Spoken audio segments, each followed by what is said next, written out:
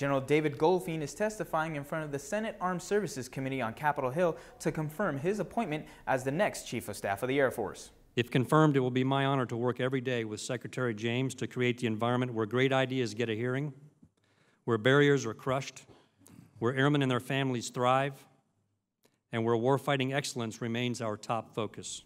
President Barack Obama nominated General Goldfein back in April to replace General Mark Welsh, who retires July 1st. We operate from a capsule below the surface, to a combat controller or cyber warrior on the surface, to a cockpit at all altitudes above the surface, to a constellation in the outer reaches of space. We're everywhere. We know who we are, and we know what we're expected to deliver for the joint team. Air power. If confirmed by the committee, General Goldfein will become the 21st Chief of Staff of the Air Force. Reporting from Washington, D.C., I'm Staff Sergeant Jonathan Guzman.